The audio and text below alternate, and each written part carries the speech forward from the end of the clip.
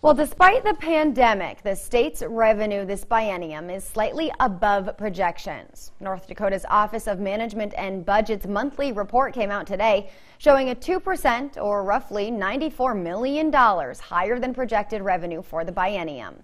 For the month of March, it's 39% higher than projected. One of the biggest highlights is the gaming tax, which came in at 284% higher than the expected for the biennium so far, and about 118% higher for the month.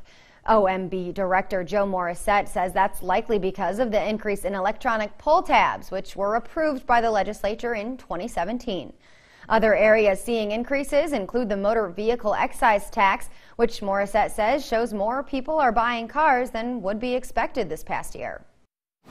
We are ahead of the original forecast by over 2% for the biennium to date. So that's very, very positive news. And this was a very strong month where we exceeded the original forecast by about 38 million. So that helped push that number up and helps us be on a positive track to finish up the biennium. However, oil revenue has not come near the projected $4 billion, with about $2.9 billion for the biennium to date.